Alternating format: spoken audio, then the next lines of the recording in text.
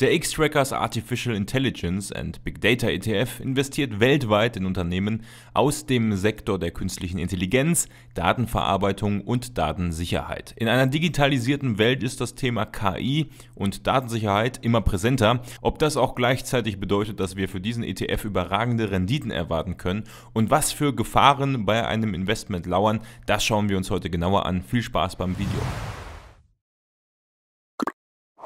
Wir bedanken uns bei unseren Kanalmitgliedern der Stufe Fan mit Herz. Namentlich sind dies Jan Engelmann, AG, Leon Speth und Fabian Marquardt. Wenn auch du wissen möchtest, welche Vorteile Kanalmitglieder besitzen, dann klicke einfach unter dem Video auf den Button Mitglied werden.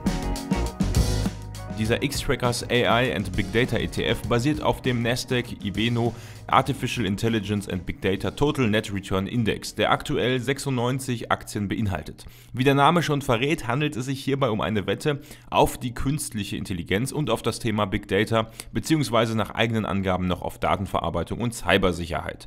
Mit 96 Aktien ist der spezielle Sektor-ETF halbwegs ordentlich befüllt, wobei beispielsweise der Xtrackers MSCI World Information Technology ETF mehr als doppelt so viele Aktien beinhaltet, dabei aber den Anspruch hat, die ganze IT-Branche breit gestreut abzubilden und sich nicht nur auf zwei Unterthemen zu beschränken. Was man auch nicht vergessen darf, wer bestimmt überhaupt, welche Unternehmen einen Bezug zum Thema Big Data und künstlicher Intelligenz haben. Das Ganze geht hier nicht direkt nach klar öffentlich leicht nachvollziehbaren Regeln, wie bei einem MSCI World ETF bzw. Index, der nach Marktkapitalisierung in Industriestaaten geht. Schon gar nicht geht es hier nach den Regeln des ETF-Anbieters Xtrackers, sondern es geht hier nach den Regeln des Herausgebers des Index, der das Portfolio nach eigenen Angaben halbjährlich prüft, im Mai und im November. Die Auswahl der Unternehmen erfolgt dabei aber immerhin durch Nasdaq, also einem relativ bekannten Indexdarsteller.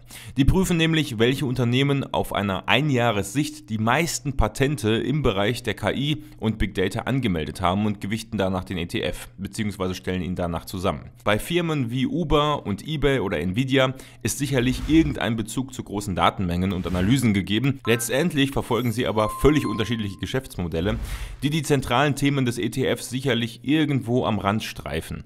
Auffällig dabei ist, dass der Index grundsätzlich alle Titel gleichgewichtet. Das heißt, eBay, Nvidia und Uber werden alle unabhängig von ihrer Größe, also Marktkapitalisierung, gleichgewichtet. Der Unterschied in der Portfoliogewichtung, den wir gleich sehen werden, kommt durch den unterschiedlichen Kursverlauf bzw. die unterschiedliche Wertentwicklung der einzelnen Aktien zwischen den Rebalancing-Intervallen des ETFs zustande. Die 10 größten Positionen im ETF besitzen daher zusammen zum Stand April 2021 eine Gewichtung von ca. 14%. Dadurch, dass die Gewichtung der einzelnen Titel begrenzt ist, wird eine Übergewichtung und eine Abhängigkeit von einzelnen Aktien verhindert, was einerseits positiv ist. Eine Gewichtung nach Marktkapitalisierung hat allerdings den Vorteil, dass entsprechend stark wachsende Titel oder Aktien auch mit der Zeit eine höhere Gewichtung erhalten und positiv wirken können. Knapp 62% der Aktien stammen dabei aus den USA. Taiwan, Südkorea sowie China sind allerdings ebenfalls dabei, sodass der Emerging Markets bzw. Asienanteil in diesem ETF relativ hoch ist, was grundsätzlich positiv ist, da damit der Political Risk Factor mit eingebaut ist. Kurios dabei, im ETF-Factsheet von DWS wird in der Sektorenverteilung erwähnt, dass knapp 14,6% der Anteile dem Sektor Tabak zuzuordnen sind. Bei Xtra-ETF hingegen sieht die Sektorverteilung etwas anders aus, da die Sektoren etwas gröber gefasst sind. Der Technologiesektor kommt dabei auf fast 81%, während Kommunikation und zyklische Konsumgüter ebenfalls geringe Anteile besitzen. Schauen wir uns exemplarisch für den ETF die 10 größten Aktien etwas genauer an, da deren Performance schon ausschlaggebend für den Kurs des ETFs ist. MicroStrategy ist als Softwarehersteller, der nicht sonderlich stark im Umsatz oder Gewinn gewachsen ist, vor allem aufgrund seiner Affinität zu Bitcoin und dem damit verbundenen Hype auch etwas stärker im ETF gewichtet durch den guten Kursverlauf. Ansonsten ist neben Headset- und Touchpad-Herstellern, Anbietern von Online-Plattformen und klassischen IT-Hardware- und Softwareunternehmen alles dabei.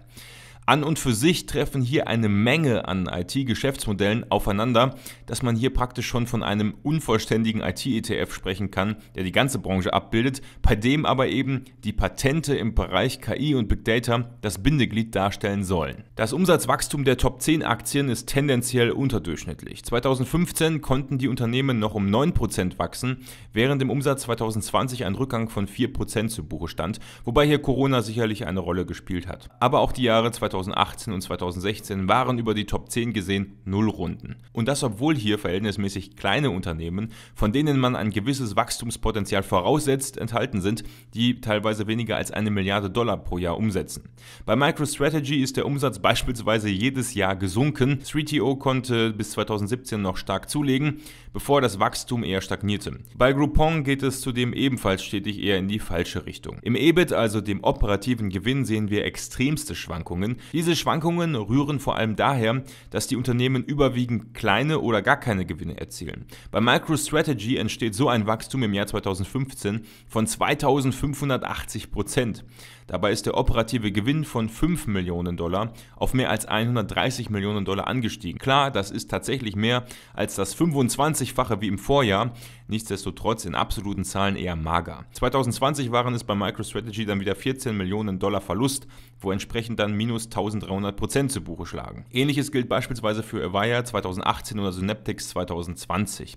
Wir halten hier nun fest, die Unternehmen sind operativ überwiegend gar nicht bis kaum rentabel und die Gewinne schwanken extrem. Klassischerweise reden wir hier bei den Top 10 eher nicht von Quality-Aktien oder klassischen Value-Werten, wobei das auf den gesamten ETF gesehen nicht ganz stimmt. Mit AT&T und Verizon ist das Portfolio zum Beispiel bunt gemischt, auch mit klassischen Value-Werten, aber dazu gleich mehr.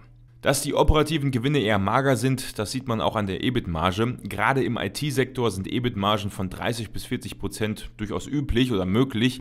Hier kommen die Top 10 in 2018 in der Spitze gerade mal auf 16% und sonst eher unter 10%. Viele versprechen sich ja von diesem Xtrackers AI und Big Data ETF nicht die großen Dividendenrenditen oder eben Value-Werte, sondern sie wollen eher auf Wachstumstitel setzen, also auf das Wachstum des gesamten Sektors.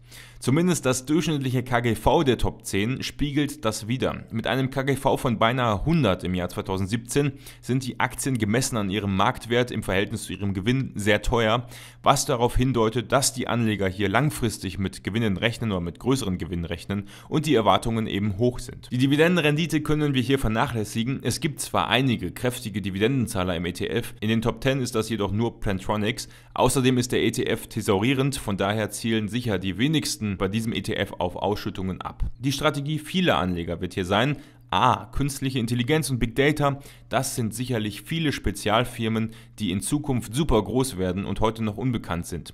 Das mag in einigen Fällen vielleicht sogar zutreffen. Wir haben hier beispielsweise mit Splunk und Palantir, die viele Aktieninhaber in ihrem Portfolio haben und gerne als Vorbildinvestment beim Thema Big Data hervorkramen, einige Aktien aus diesem Segment dabei. Allerdings gibt es bei diesem Index eine Menge Aktien, die auch 1:1 im MSCI World ETF gewichtet sind. Und das sind alles andere als unbekannte Nummern. Unter anderem sind das zum Beispiel Alphabet, Amazon, Microsoft, Intel, BlackBerry, Oracle, Twitter, Cisco, Dropbox, SAP, IBM, Samsung, Alibaba, Salesforce und Co. Sicher, die Unternehmen haben alle mit Daten zu tun und einen Zusammenhang zum ETF-Thema gibt es sicherlich, da sie ja offensichtlich auch Patente in diesem Bereich anmelden. Allerdings sind diese Aktien in jedem MSCI World ETF enthalten, beziehungsweise zum Beispiel in einem MSCI Emerging Markets ETF oder in einem All World ETF, wenn es jetzt um Alibaba geht. Und hier stellt sich wirklich die Frage, wie baue ich diesen ETF möglichst sinnvoll in mein Portfolio ein, wo ich doch mit hoher Wahrscheinlichkeit diese Unternehmen schon in anderer Form gewichtet habe. Diese Frage beantworten wir im Kapitel der Prognose, während wir im Kapitel der Performance uns anschauen, ob sich dieser ETF überhaupt in der Vergangenheit gelohnt hat. Der ETF ist eine starke Untersektorwette oder auch eine Themenwette, daher ist die Diversifikation eher mäßig, auch wenn immerhin die Übergewichtung einzelner Titel reguliert ist. Die Top 10 Unternehmen, die wir uns exemplarisch angeschaut haben, wachsen jedoch für Wachstumswerte gesehen kaum im Umsatz und weisen praktisch keine guten EBIT-Margen oder Gewinne aus. Auch wenn darauf sicherlich nicht direkt abgezielt wird. Sicher kann man den Unternehmen einen Bezug zum Thema des ETFs andichten, wenngleich die Unternehmen sicherlich nicht ausschließlich mit dem Thema Big Data und künstlicher Intelligenz ihre Umsätze erzielen, sondern maximal die Technologie nutzen und davon profitieren. Gibt man sich mit diesen Analysen zufrieden und mit dieser Interpretation und möchte genau darein investieren, auch wenn der Effekt des Themas KI und Big Data kaum direkt messbar sein wird bei den einzelnen Unternehmen, dann ist ein Investment durchaus noch nicht ausgeschlossen. Von mir erhält der ETF mit seinem Portfolio allerdings aus diesen Gründen 2 von 5 Sternen. Folgt auf Instagram dem Kanal Tech-Aktien. Der Kanal versorgt euch mit allen News rund um die Börsen dieser Welt und sorgt mit guten Memes auch immer wieder für gute Laune zwischendurch. Mit einem Fondsvolumen von 525 Millionen Euro liegt der AI and Big Data ETF deutlich über der 100 Millionen Euro Grenze, ab der ein ETF als relativ rentabel gilt. Der ETF existiert seit Januar 2019, also ca. 2 Jahre, was eine verhältnismäßig kurze Bestandsdauer ist. Mitte 2020 besaß der ETF gerade mal ein Fondsvolumen von ca. 70 Millionen Euro. Der Anstieg bis heute deutet auf einen regelrechten Hype auf den ETF bzw. auf das Thema Big Data und AI hin. Eine Auflösung des ETFs ist dennoch relativ unwahrscheinlich, wenn auch nicht ausgeschlossen. Mit einer Gesamtkostenquote von 0,35% liegt dieser ETF knapp unter dem Durchschnitt der Gesamtkostenquoten aller ETFs, der bei ca. 0,4 bis 0,5% liegt. Allerdings ist der ETF als Sektor-ETF natürlich teurer als beispielsweise verschiedene MSCI World oder All World ETFs, die teilweise unter 0,2% Gesamtkostenquote liegen. Dieser ETF ist thesaurierend, demnach werden die Erträge wie Dividenden und Zinsen nicht an die Anleger ausgeschüttet, sondern sie wandern direkt zurück in den ETF und steigern so den Kurs des ETFs bzw. den Wert. Dieser ETF verfolgt die Strategie einer vollständigen physischen Replikation, das heißt, der gesamte Bestand des Index wird im ETF 1:1 nachgebildet, was bei der geringen Anzahl an Aktien auch durchaus erwartbar ist. Allerdings müsst ihr hier auf die Tracking-Differenz aufpassen, die aber aufgrund des kurzen Zeitraums noch nicht valide verfügbar ist. Insgesamt vergeben wir in der Kategorie der Produktkriterien 4 von 5 Sterne. Das Fondsvolumen ist okay, auch wenn der ETF erst relativ kurz besteht. Die Gesamtkostenquote ist nicht ganz so günstig wie bei breiter gestreuten ETFs, aber auch nicht teuer. Wir vergleichen heute den Xtrackers Artificial Intelligence and Big Data ETF unter anderem mit der Standardanlage, die viele Anleger teilweise als einziges Investment in ihrem Portfolio haben, nämlich mit einem klassischen All-World ETF von Vanguard. Den haben wir auch auf dem i oben verlinkt und schon mal auf diesem Kanal vorgestellt. Außerdem vergleichen wir unseren AI und Big Data ETF mit einem Nasdaq 100 ETF, der zurzeit überwiegend Technologie und einige IT-Aktien enthält. Da AI und Big Data zwei Unterkategorien aus der IT-Branche sind, vergleichen wir den AI und Big Data ETF außerdem mit dem iShares S&P 500 Information Technology ETF und mit dem Xtrackers MSCI World Information Technology ETF, den wir auch bereits in einem Video analysiert haben. In der Performance seit Januar 2019, was ein viel zu kurzer Zeitraum für eine valide Bewertung ist, sehen wir, dass der iShares S&P 500 Information Technology ETF zusammen mit dem Xtrackers Information Technology ETF die beste Rendite hingelegt hat. Der Nasdaq ETF folgt knapp dahinter, wenn auch in einigen Phasen mit einem relativ deutlichen Rückstand. Der AI und Big Data ETF, der ja noch spezifischer in eine IT-Untergruppe investiert ist, kommt hier eindeutig nicht an die Performance der breiter gestreuten IT-ETFs heran. Im Gegenteil, bis April 2020 performt der ETF ziemlich genau auf einem Niveau mit dem All-World ETF von Vanguard, der natürlich weltweit breiter gestreut ist und ein paar tausend Aktien in seinem Portfolio hat. Erst ab Mai 2020 mit Corona konnte der Big Data und AI ETF kräftig wachsen, was wohl auch an einem Hype im Sektor, auch im Zuge von Corona lag. In exakten Zahlen bedeutet dies, dass der iShares S&P 500 IT ETF ein Wachstum in den letzten etwas mehr als 2 Jahren von 113% hingelegt hat, während der Xtrackers MSCI World IT ETF, der etwas breiter gestreut ist, auf 108% Wachstum kommt. Dahinter rangiert der iShares Nasdaq 100 ETF mit 101% Rendite. Erst auf Platz 4 folgt der Xtrackers AI und Big Data ETF mit knapp 80% Kurswachstum, immer noch letztendlich deutlich vor dem Vanguard All World ETF, der auf 44% kommt. Dabei möchte ich aber nochmal unterstreichen, dass der Zeitraum viel zu kurz für eine Bewertung einer richtigen historischen Performance ist. In diesem Chartvergleich zwischen dem Nasdaq Global Artificial Intelligence und Big Data Index, der die Grundlage des hier vorgestellten ETFs bildet, mit dem MSCI World Index sehen wir, dass der AI und Big Data Index nach Auflage länger als 1 Jahr ungefähr gleich mit dem MSCI World ETF verlaufen ist. Was natürlich auch daran liegt, wie wir eben gesehen haben, dass viele der größten IT-Unternehmen aus dem MSCI World im Big Data und AI ETF enthalten sind. Für die Performance vergeben wir insgesamt 2,5 von 5 Sterne. Der Betrachtungszeitraum ist zu kurz. Zwar performte der ETF kurzzeitig am Ende im Verhältnis zum All World und MSCI World Index nicht schlecht, trotzdem an obligatorisch breiter gestreute IT-ETFs kommt der AI und Big Data ETF trotz des höheren Risikos nicht ran. Bevor ich zur Prognose komme, habe ich eine wichtige Bitte an euch. Ich nutze immer noch keinerlei Affiliate-Links zu irgendwelchen Brokern und ich habe auch keine Werbepartnerschaft mit den gezeigten oder anderen Unternehmen. Ihr unterstützt mich also damit, indem ihr dem Video einen Daumen nach oben gebt oder einen Kommentar schreibt oder eben den Kanal abonniert. Das ist wirklich der wichtigste Support für mich und ich freue mich über jeden Einzelnen, der hier mit einem Kommentar oder mit einem Like unterstützt. Danke, dass du das machst und dass du da bist. Wir schauen zunächst in der Prognose auf den Sektor der KI, also der künstlichen Intelligenz. Hier soll bis 2025 ein jährlicher Umsatz von mehr als 31 Milliarden Dollar erzielt werden, welcher Absätzen mit KI-Anwendungen direkt zurechenbar ist. Aktuell liegen wir bei 7,7 Milliarden, was einerseits in absoluten Zahlen noch verhältnismäßig wenig ist, aber in Relation eben zu den 31 Milliarden im Jahr 2025 schon auf ein starkes Wachstum hindeutet. Unter anderem ist dabei das Thema Spracherkennung wichtig, welches bis zum Jahr 2024 von 2021 angemessen ein 100% Wachstum hinlegen könnte. Siri, Alexa und Co. sind dabei sicherlich nur der Anfang. Amazon, Alphabet und Samsung sind ja zum Beispiel auch in diesem ETF enthalten und sicher spielt da das Thema Spracherkennung auch mit rein, um sie im Segment der künstlichen Intelligenz anzuordnen. Über das Thema Big Data im Speziellen kommt man allerdings auch an Alphabet und Amazon heran. Die auf ihren Plattformen entstehenden Daten werden selbstverständlich massiv ausgewertet und genutzt, sei es für Werbezwecke oder eben andere Analysen. Demnach besteht auch eben der Bezug zu Big Data. Weltweit wird das Datenvolumen zwischen 2018 und 2025 nach Angaben der EDC sich mehr als verfünffachen. Interessant ist mit Blick auf die größten Anbieter im Jahr 2018 im Umsatz mit Big Data und Analytics Software, dass tatsächlich Oracle, Microsoft, SAP und IBM im ETF enthalten sind. SAS oder SAS allerdings nicht. Aus den Top 10 der führenden Anbieter 2018 sind 8 Aktien tatsächlich im ETF enthalten. Wir halten also fest, die Sektoren, die der ETF im Namen trägt, werden in den kommenden Jahren mit hoher Wahrscheinlichkeit an Bedeutung gewinnen, also das Thema künstliche Intelligenz und Big Data. Die größten Unternehmen aus dem Sektor Big Data und Analytics sind ebenfalls tatsächlich im ETF enthalten. Die Unternehmen, die in diesem ETF enthalten sind, sind für Fans von Technologiewerten alle oder überwiegend mega interessant und einige davon halte ich tatsächlich sogar als einzelne Aktien in meinem Portfolio. Allerdings, wie baue ich jetzt diesen ETF in mein Portfolio ein?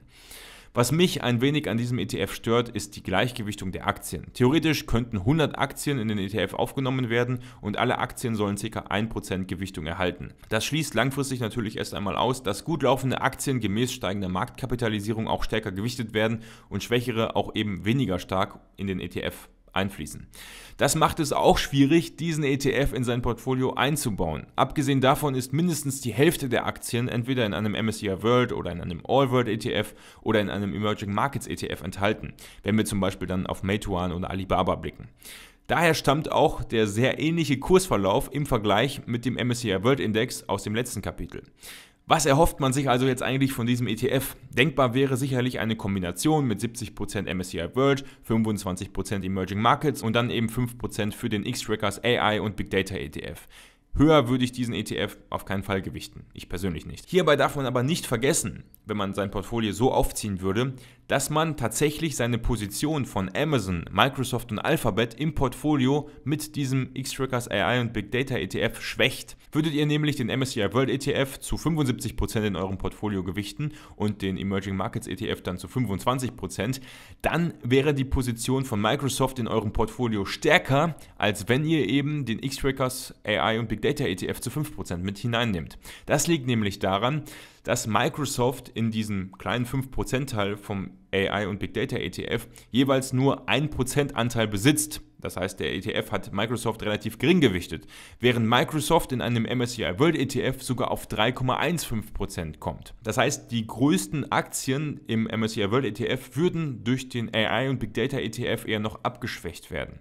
Positiv ist allerdings, dass der Xtrackers AI und Big Data ETF gleich einen gewissen Emerging Markets Anteil mit dabei hat, sodass zumindest dieser Faktor auch weiterhin in den 5% des Themen ETFs enthalten bleiben. Wie wir im ersten Kapitel bereits beschrieben haben, holt man sich hier eine durchaus komplexe Regel in sein Portfolio. Unternehmen, die Patente im Bereich der künstlichen Intelligenz und Big Data anmelden, können sicherlich von dem Trend in diesem Bereich profitieren.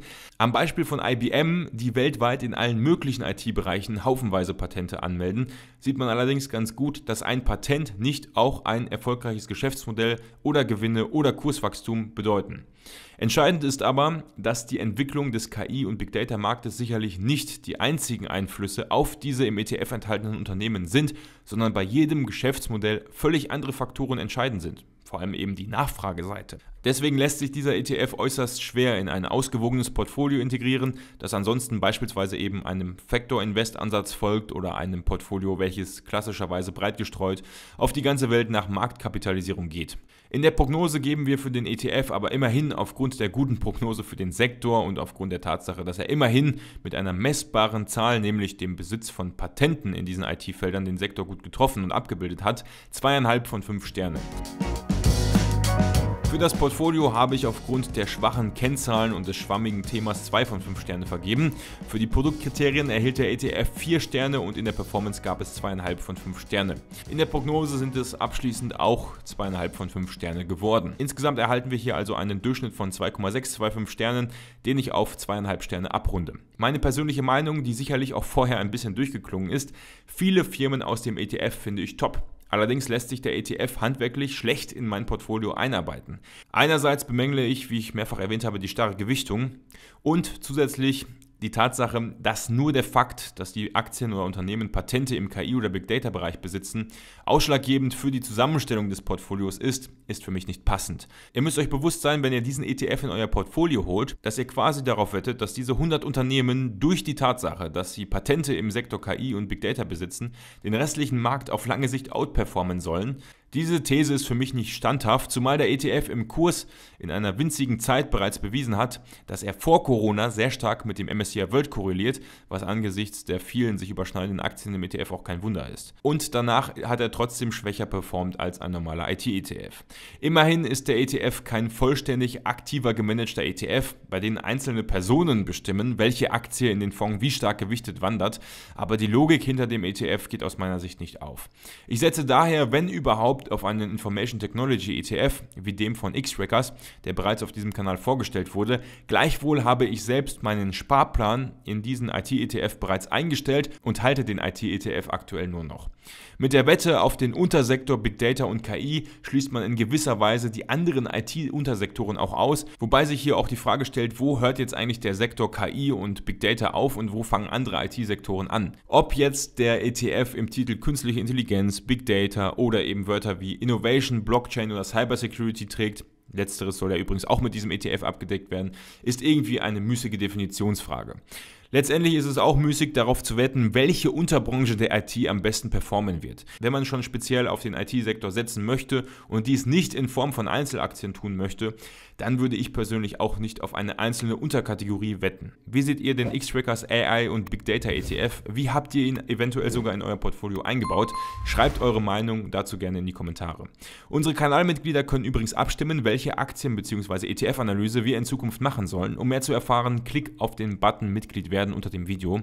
Wir sehen uns in der kommenden Woche wieder mit der nächsten Aktienanalyse. Die Mitglieder stimmen ab heute ab, welche Aktie wir am kommenden Sonntag analysieren sollen.